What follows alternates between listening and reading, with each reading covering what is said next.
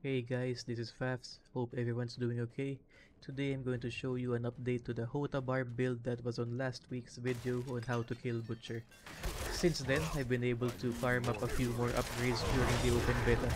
I was already surprised with how much damage the barb was able to put out before, but it has only gotten better. Like most builds, this is all about creating synergies with your aspects, but what I really like about this build is that it is both high damage and tanky. So let me clear this area a bit and I can show you the details. So to start, we have Crowded Sage. This is pretty much just a heal while fighting. Steadfast Berserker allows us to gain Fortify whenever dealing direct damage while berserking. This combos well with Wrath of the Berserker. So whenever this buff is up, not only are we dealing an increased damage, we're also tankier thanks to Fortify. On Gloves Intercom, this isn't the best offensive aspect in my opinion, but it's good on fights where you can stand still for a few seconds. On Pants Iron Warrior, this combos with Iron Skin, giving it damage reduction, but more importantly, gives it Unstoppable, which makes Iron Skin a CC break. On Boots, Relentless Berserker allows us to extend the duration of berserking, so this combos again with Wrath. On Neck, Numbing Wrath, each point of fury generated while at maximum fury grants Fortify. While the value seems small, we actually generate a lot of fury during Rallying Cry, so this is a good defensive option.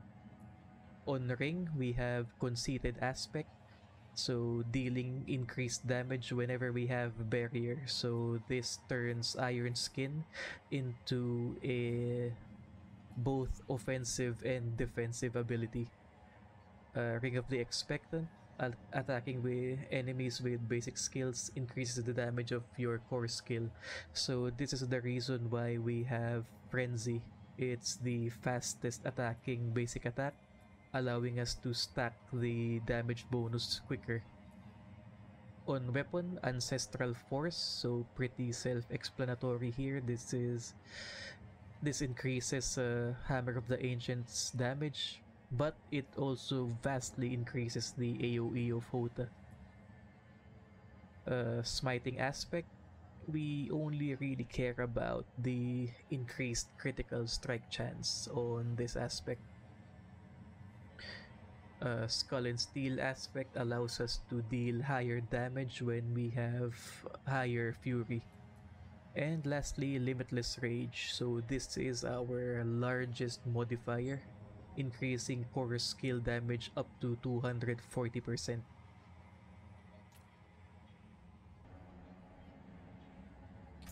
Next up is the skill tree. I won't go into the details here too much, so feel free to pause when you need to.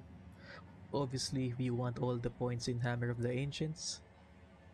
For passives, I like having Booming Voice for the extended shout duration and Raid Leader, which gives me extra sustain. For damage, there's Spitfighter, giving me increased damage to enemies that are close, which should be anyone within HotA range. For basic skills, there's Frenzy, but there's actually an alternate option here, which is Bash. So as you can see with Combat Bash, you are able to get guaranteed overpowers provided you're able to get 4 crits on Bash first. Problem is, I'm not able to maximize that ability since my crit chance is just below 10. If yours is higher, go for Combat Bash for sure. So now that you've seen the spec, let's see it in action.